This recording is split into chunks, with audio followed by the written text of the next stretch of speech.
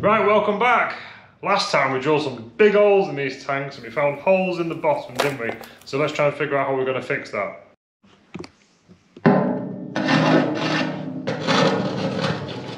Not ideal. Oh, this one's a new one. So we actually got in touch with YesWelder, who have really helped us out massively. They're a fantastic welder, plasma cutter. It's actually a 7-in-1 machine, so should we go and check it out? So here's the fantastic machine. So it's a 7-in-1, so you can do AC TIG, DC TIG, plasma cuts, stick welding, and lots of more things that I'm going to learn and figure it all out. So it comes with all of this, all the TIG torch. Look at that, that's beautiful. All the consumables, plasma torch, all the pipe work to go with it, your earth clamp. And as well, it's actually got a built-in compressor for the plasma cutter. It has. So this is going to be an awesome bit of kit for all the work that we're going to do in the future as well on Surinder and all the stuff that we need to do to Butari. Yeah. We won't bore you with all the setup because we are learning. We're learning, so we'll give you some feedback from a beginner's point of view later in a bit. But YesWelder have also offered you guys a discount on these if you're interested. Unfortunately, it's only available to our viewers in the US and in Canada, but I'll put the link in the description if you want to go and check them out. Right, so the machine's all set up. I've never ever welded, like TIG welded before. Well, we watched some YouTube videos. I watched a 10-minute YouTube video, so I don't know how this is going to go. Probably it's not going to be like the best welding because I'm not a welder and I don't know how to weld, but we'll give it a go.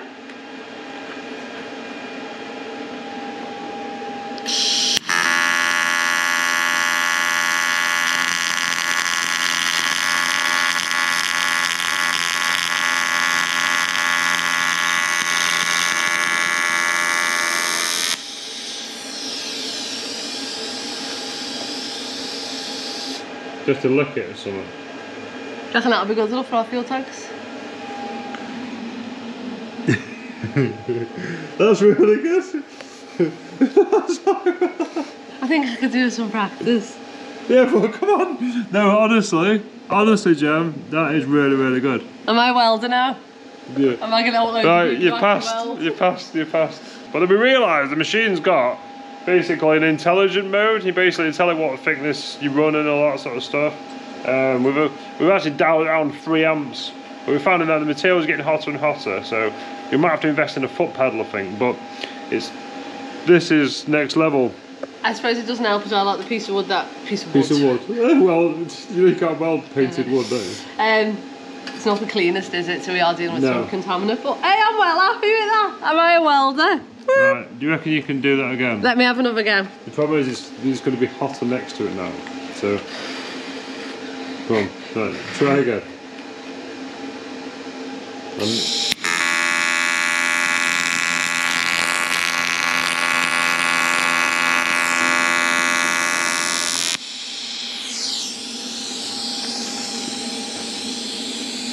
I've actually, it's better.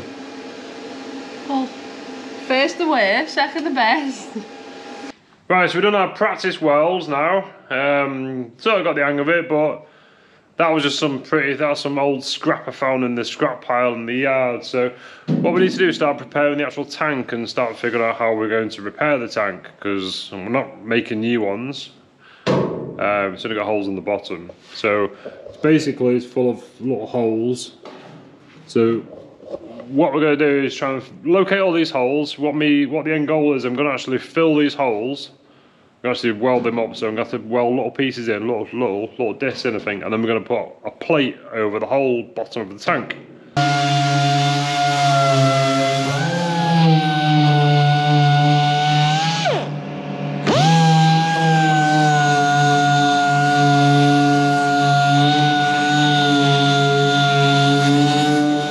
So that's now revealed little islands now where the corrosion is. So really we need to do something about that area there, don't we? And then we can have a look at this area here. Obviously it's having a complete plate all the way over it, but I'm going to try and weld these up, and then it's like double protection. That's what I've got in my head anyway. So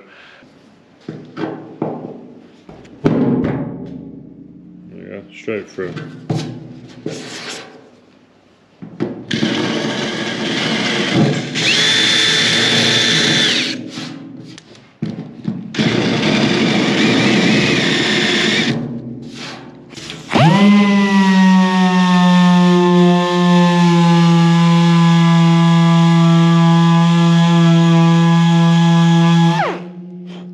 So I'm not sure if this is going to work because obviously I'm not a professional TIG welder, but hey, let's give it a go.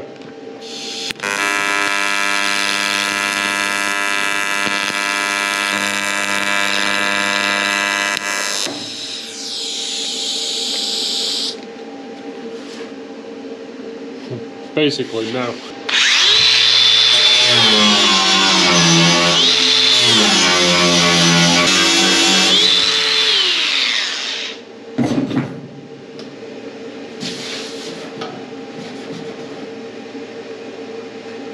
Doesn't look that bad after it's been ground off. There's a little divot there, but I think that's where the crap was coming out of it. Right, so welded up all the little holes now. So I went around with a screwdriver, drilled them all out, ended up welding them up, just sort of building up the holes. Initially I did try and put a plate on the inside and then weld up, that was just a nightmare and I was getting loads of contamination. Right, so I think it's pretty, I'm gonna say watertight now, diesel tight now. So what we need to do now is look into, we need to make our big plate now for the top, don't we? So big plate, stick the plate on it, we'll go around, figure out where it's gonna be welded, and then we'll clean up all the edges, then we'll get that on, then we'll get it welded on.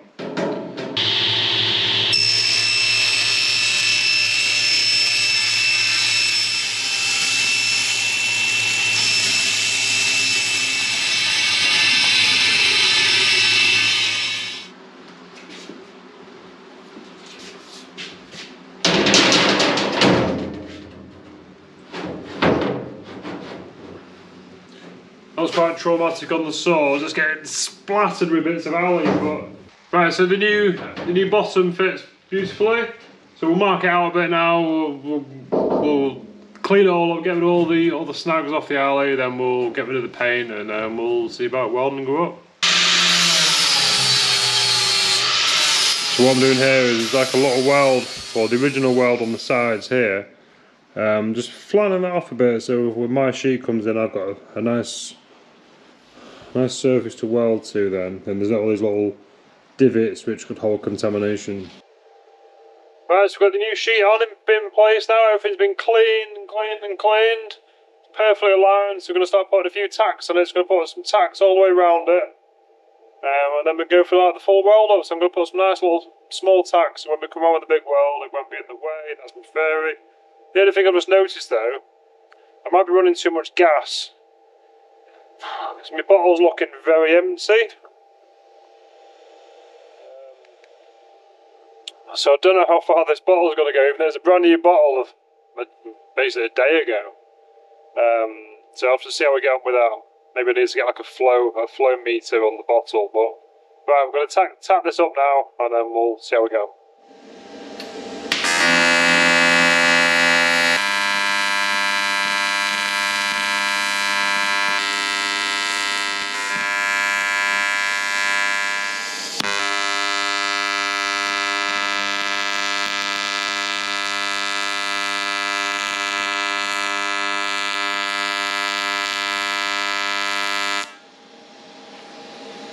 So it's been a few days since I was last here. I actually ran out of gas, so we eventually got some more gas, so we can now proceed with the welding. So it turns out I was using far too much gas.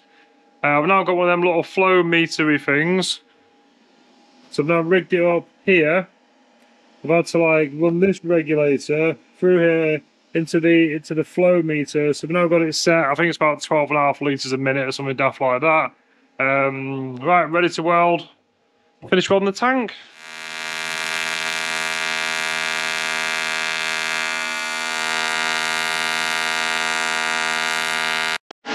So my welding's a bit ugly, but I've not welded alley for, well, forever. I think there's been quite a bit of contamination in this tank, because obviously this tank's been swimming in diesel on it for the past 30 odd years, so that's my excuse anyway. So, but I'm pretty I'm 99.9% sure it's diesel tight now. So what I think we should do before we weld the tops up is fill it with some water, maybe leave it overnight, just to make sure there's no drips. That'd be devastating, wouldn't it? You put all this back in the boat and you find out there's leaks, so may as well test them now. Right, so I've got both tanks tested now on the floor. I've got them on like chocks underneath, so water could come out if it wanted to. Right, we're going to fill them up with water now, probably leave them overnight. The floor's dry all around them at the moment. A little bit by the front door there, a bit wet there, but doesn't normally come in any further than that. Right, so let's fill them up 3/4 full. It's going to be awkward to get the water on it. We could pressure test them, but take a lot of plugging of the holes and all the fuel. Oh, I haven't got all the plugs for it, so we'll just do a water test. There's quite a lot of pressure in it, it's simulating diesel. Right, let's fill it with water. So they've been filling now for some time. So if you can see the water level there, it's probably about there-ish on the tank. So just over 3/4 full. We'll give that another 2 minutes and then we'll leave that to sit overnight. Right, so about half full now on the welded tank, on the one I welded, and up to now it's dry, so that's a good sign. And so obviously we'll keep filling it, maximum pressure. Don't think we'll ever have that much fuel in it. I think we could afford it. But yeah, it's looking good. So while they're doing the water test, we need some plates that we can make removable, don't we? So we've got about 20mm up either side, so we want them about 170 maybe. So if we make some discs at 170, so we've got plenty of spare aluminium. So what I've made is a template here. Now I've made this at 180. Because what we're going to do is we're going to cut them out with a plasma cutter. So but this TIG welder we've got, it's actually got an inbuilt plasma cutter. And it's got its own compressor in it. So like, normally with a plasma cutter you need like a big air compressor to support it. But this one has actually got its own inbuilt compressor, so you can do plasma cutting. So should we see if that works any good? So on the machine there's basically a button here. You got AC TIG, DC TIG, stick welding, cuts, and cuts. What does it say? Cut smooth or something? So I think that's shown for an external compressor. This will be internal compressor. So 45 amps, let's try that. So should we do a little test piece first? So I've set up a test piece, not even tried it yet. So what I'm going to do, I'm going to use my piece of wood, which is basically going to be the same as that. So I'm going to see if my distance is okay. So I'm going to run it along there. And then we can set the amps and all that sort of stuff, can't we? So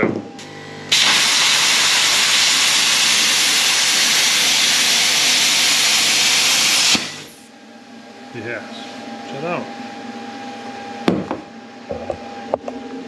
Do you like my cool eye protection? We got these from Suzuki from the Southampton boat show.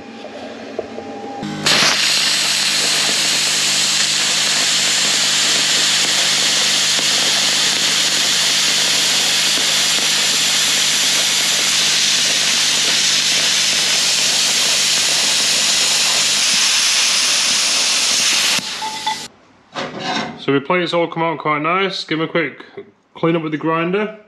Right, so we need to patch this now. So we basically want them over there, but we want these removable. So what my idea is, if we drill these, figure out how many holes to put in them, then we put the corresponding holes into the tank, then we put a stainless bolt. So we're going to tap the tank, so we're going to put a stainless bolt up through with a washer on it. Then we can thread lock them in, so they'll be nice and sealed. And then we'll make a big gasket that goes over it all, and then we can then put the plate on it. Then we can then put some nuts and washers going down over the top of the plate. Let's keep it all nice and sealed. That's the plan. So we'll do all that before we weld the other ones on, because then we can give it, because we've got to create swarf in the tanks, then we can give it a hoover out.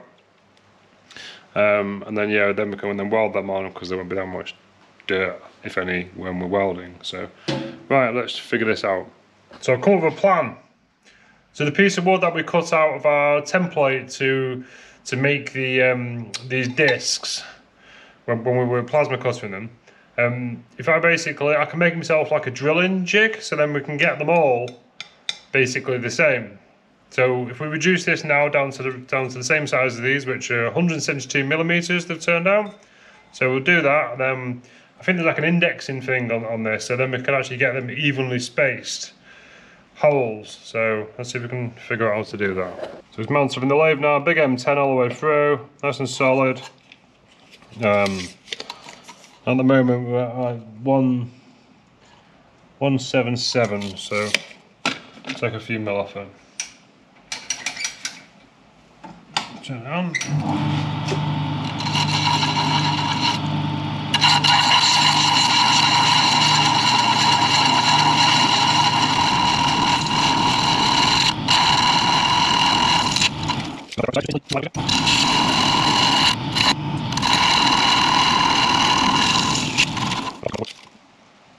About 172 now, that's good. So in the back of the lathe there's a load of dots there, and then you can put this pin in it.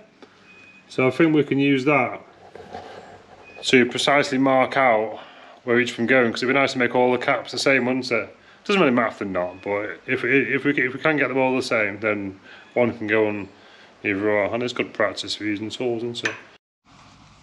So I've got it locked on one known one now. So if I put a line there across the thingy, and I'll rotate it.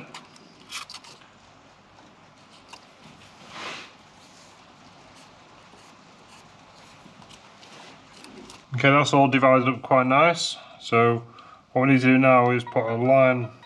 So we only need to go 10 mil to the edge.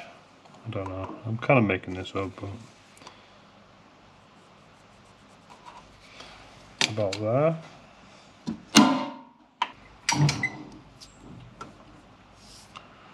What do you reckon?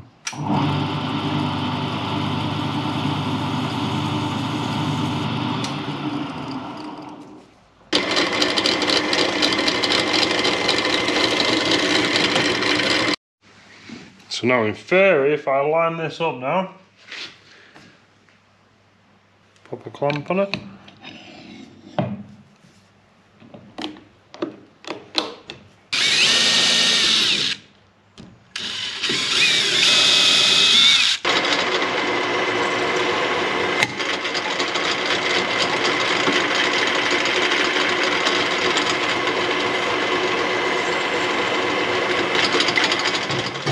Right, it's in place now. There, all we need to do now is drill the holes. What I've been struggling to do is keep pin this down while we drill all of the holes. So obviously you drill one, it could move, couldn't it? Then it could move, then you'd be a misalignment. But I've had an idea. So basically, put a screw in the end of a piece of wood. So this left-handed, heavy. Put that in the end there. 2 screws there, and then we put a clamp down there. Then you can clamp it, then it holds it down, and it's nice and snug, can't move anywhere.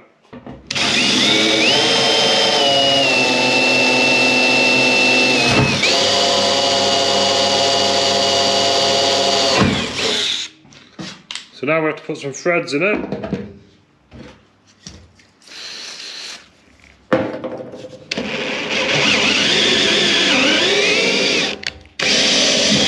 Got a camera lady! Woo! Say hello, camera lady! No. Hello! Guess who it is? Anyway, right, what we've just realised, I realised actually, even though Gemma's here, is that we're just about to weld these plates on, and then we thought, we're going to be fitting a diesel heater. It did originally have a diesel heater. I'm not sure where it takes its fuel from, but I want its own independent fuel system. So, going to be putting one of them in.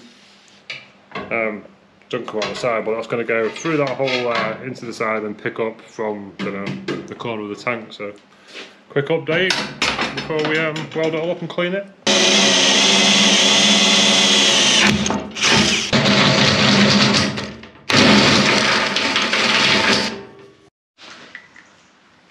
So, obviously the fuel part of this is designed for a much bigger tank. I don't know if you get a bigger tank than these, but Obviously we don't want to take right from the bottom, encourage loads of crap, and also we don't want to empty our tank. So if we leave our heater on for some daft reason, so what do you reckon about there, Jem? Yeah. Yeah. So we don't run it dry. It's not good news, unfortunately we've got a very small leak. One tiny little pesky little beansy weensy little drip. I don't know if you can see it there. So put a mark there. So what we need to do now is we need to drain all the water out. So the way we're going to get the water out, got a big hose, a big fuel transfer pump and a big filter.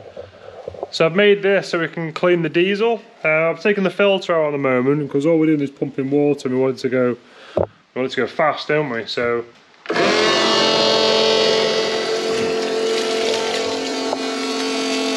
and we can also use this for pumping the fuel back into the tank. Because obviously there's quite a lot of juice in there. For washing boats. Right, so I fixed all the leaks now. It's been sat here for like, I don't know, good sort of 3-4 hours. There's no water at all underneath now, so.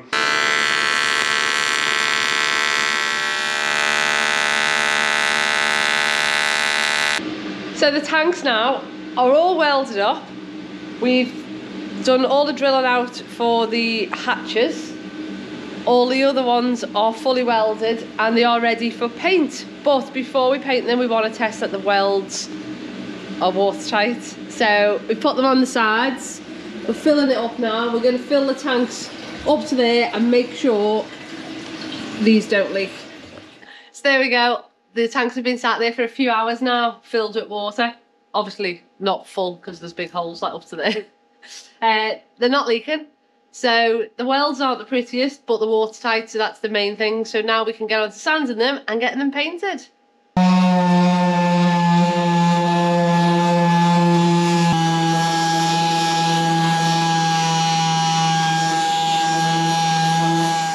So time to start painting the tanks. So we're going to use Raptor paint because we loved it on the boat and it's held up really well. It's such a durable paint.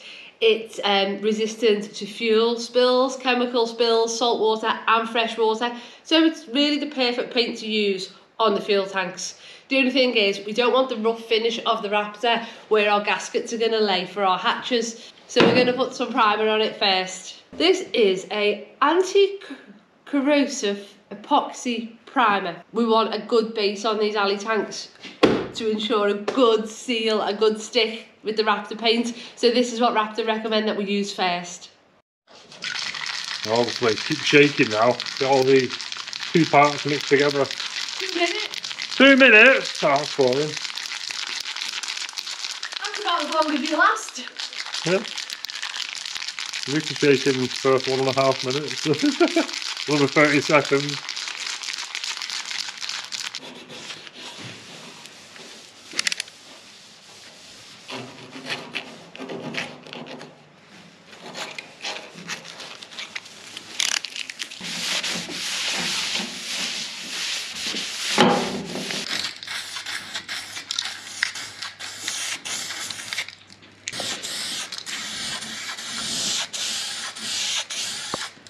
I feel like a proper graffiti artist. Oh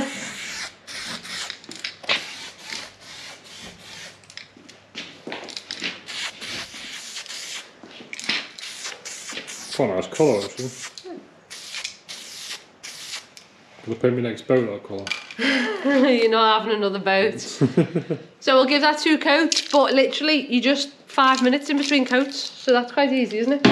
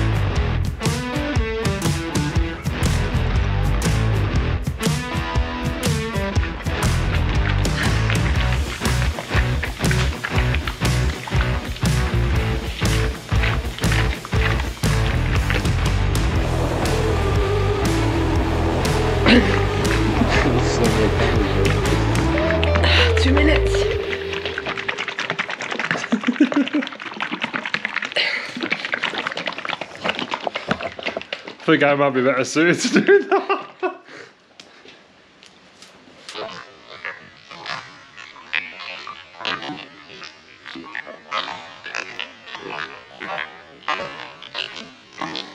So, I've not used Raptor paint before because Simon done it on the boat when we did it. So, these tanks are mine.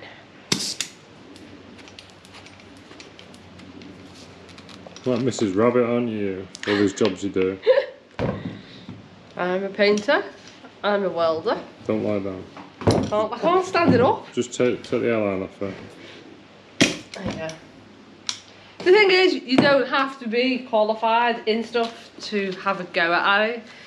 Might not be perfect like professionals, but it's cheaper than paying someone else to do it, isn't it? Mm. As well, by learning all these different jobs and whatever, imagine how much it would actually cost you to go to school, to go to a college to learn how to do it. I mean, the best way, sometimes it costs you some materials, doesn't it? The best way to learn something is just to do it. By error.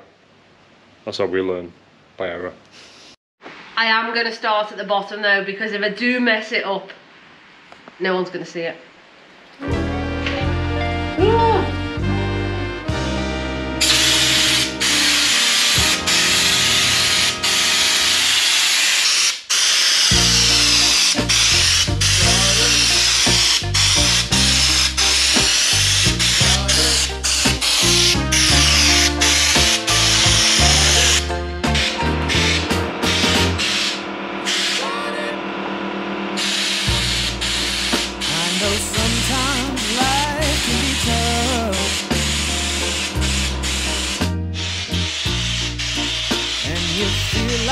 You just had enough.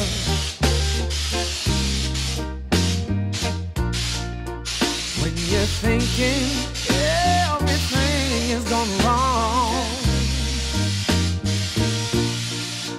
just remember that I'm here to cheer you on.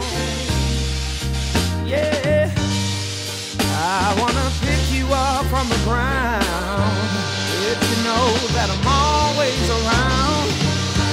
'Cause I know we can make it, yes we can make it if we try, keep on trying. Got it. I believe in you.